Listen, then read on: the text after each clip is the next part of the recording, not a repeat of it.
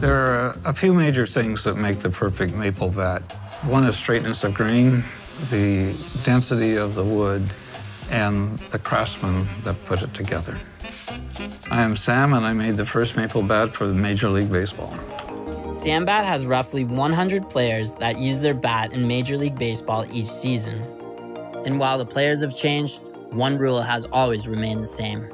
Rule 110 makes the perfect baseball bat. It insists that it be wood, and it's one of the big reasons the game is still magical. The bat is a perfect thing.